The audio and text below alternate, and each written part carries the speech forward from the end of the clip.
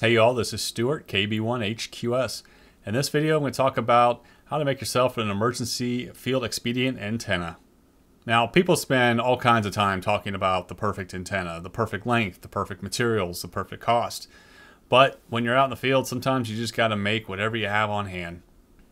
Now, in my case, I was in West Virginia doing some hiking, and unfortunately, I managed to break my antenna. I've bent it before, I've broken them clean off, and I've broken the tips off.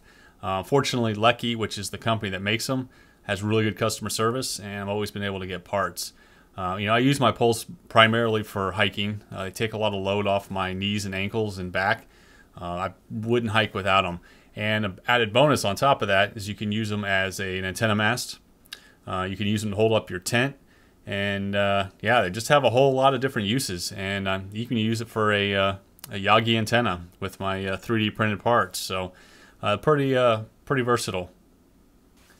Now, in my case, during this particular hike, I decided to get a little creative and see if I could make an antenna out of them. And of course, with the formula for a dipole antenna, or 2 meters, 19 inches was probably just about right. Unfortunately, I did not have a tape measure with me. Now, I did have paracord. I did have some electrical tape. I did have a BNC to banana plug adapter, and of course a multi-tool and some miscellaneous wire. So I was like, well, how is this going to work? Like, I still don't know the ultimate dimensions that I needed for the antenna. Well, luckily for me, in the car, I had some spare Goodyear 19-inch wiper blades. And so I was like, well, that'll work. So I used those as basically a measuring device.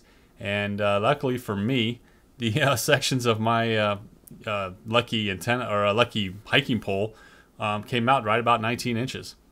So with all the materials together, at this point, all I needed was a stick or some kind of a mast for it.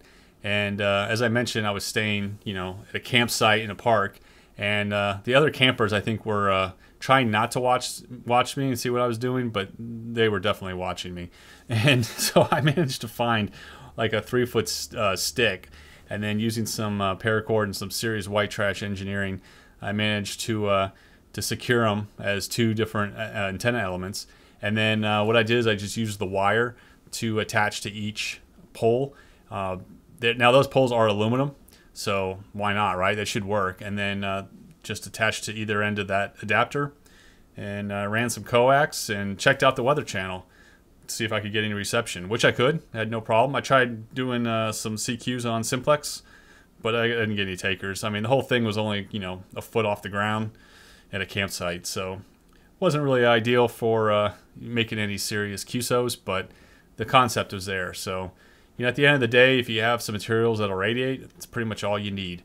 Now, I will say having the BNC to banana adapter, you should have one with your kit, because if you have to make some kind of a field emergency antenna like this, that thing will save your butt. So I always carry one, and with a multi-tool and a little miscellaneous wire and some tape, you could do a lot. So it's just a short video, just kind of demonstrating that your antennas don't always have to be good looking. They don't have to be expensive. You can just kind of craft them up however they be, but you need to know the measurements and the formulas, and maybe a wiper blade too to have on hand. I don't know, or at least a measuring tape. So nevertheless, thanks for watching, and have a great day. 7-3.